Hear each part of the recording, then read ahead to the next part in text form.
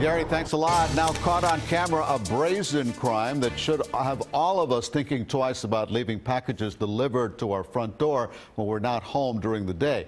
Watch as this man walks onto the front porch of a home in the 200 block of Southwest 55th Avenue in Miami. He picks up several of the packages that are there, puts them back down, and then gathers them all up and walks away. The crime occurred on February the 28th. It happened at about 1 o'clock in the afternoon. Now, police need your help to find the thief. If you can help out, call Crime Stoppers. The number is 305-471-TIPS.